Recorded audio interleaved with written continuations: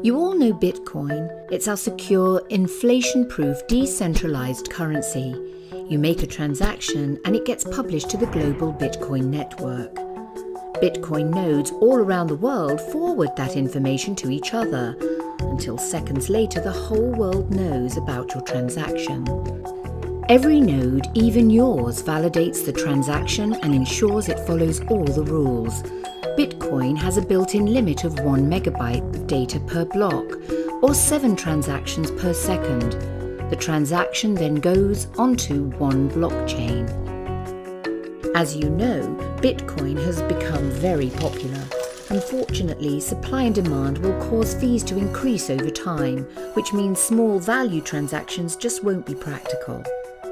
The easy thing to do is just have everyone change their software to accept bigger blocks all at once. Fees would go down, but you will need an expensive data center to run a node, and you won't be able to do it anonymously. Mining pools will be forced to close due to rising costs and regulations. What's left are large, powerful and regulated pools controlling what transactions happen at all. Doesn't that look like banking today? This is not the Bitcoin we know and love. We have an alternative to increasing the block size: off-chain transactions.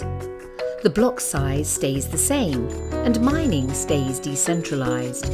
You'll still use the blockchain for large transactions. Small exchanges will be handled by payment processors, which means small purchases like your morning coffee don't clog the whole system up.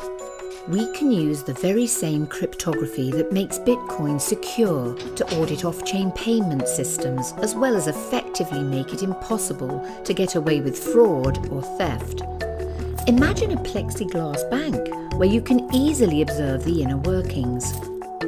Unlike the completely public blockchain where you can't pick who mines your transactions or who you trust to do validation, off-chain transactions can be both instant, truly private, and you have complete control over who to trust. What can you do to keep Bitcoin decentralized? If you're a miner, only mine at pools that support the block size limit and ask your pool to publicly say so. If you are a user, ignore anyone trying to change the Bitcoin software you use to increase the 1 megabyte block size, and tell people you transact with that you support keeping Bitcoin decentralized and out of the hands of the existing corporate system.